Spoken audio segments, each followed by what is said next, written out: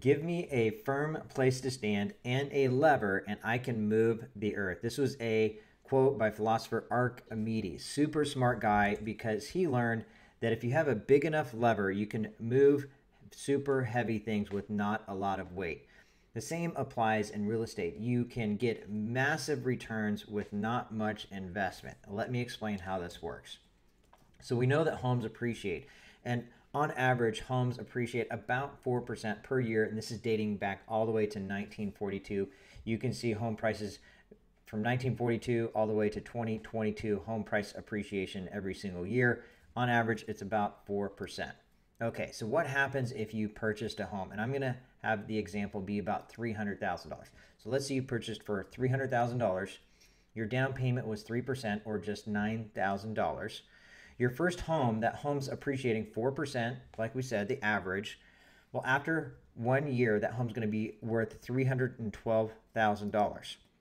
So we take $12,000 minus your $9,000 initial investment, and you get $3,000. Well, that was your return after 1 year, and this is your equity or market appreciation. So take $3,000, divide that by $9,000, and you get a 33% rate of return on that investment that first year. Well, after the second year, your home is now worth $324,000 because it's compounding. It's 4% per year on average, and that's $24,480 minus your $9,000 investment. You got a rate of return of $15,000 after 2 years. Well, that's 172% rate of return on your investment.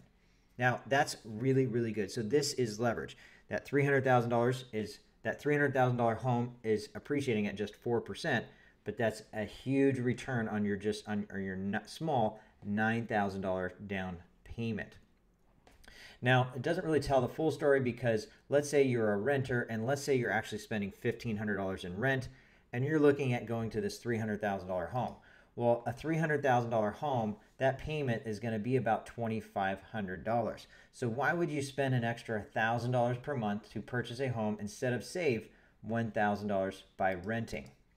Well, $300,000 payment is about $2,500 per month. Now, this is as of September 2023. Your down payment's 3%, like I was saying, $9,000. So you're spending an extra $1,000 per month, or $12,000 per year. Why would you do this? Well, of course, we know that homes appreciate over time, and on average 4 to 5%. So after 10 years, you can see what this would look like. So this is historical appreciation and forecasted appreciation for, this is Shasta County, and I can get any county in the United States.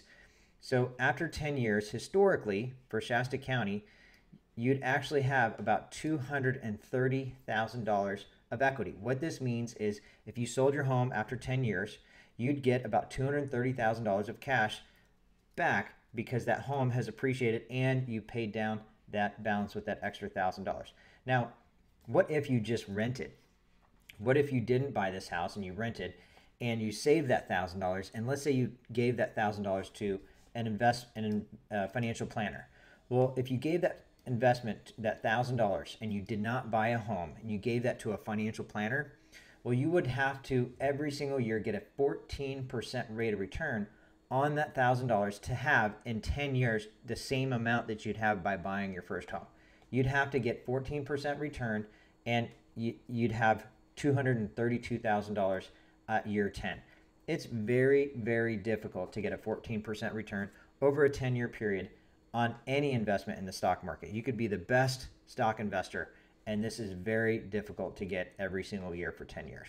So this is leverage. This is how you can use real estate to really build wealth.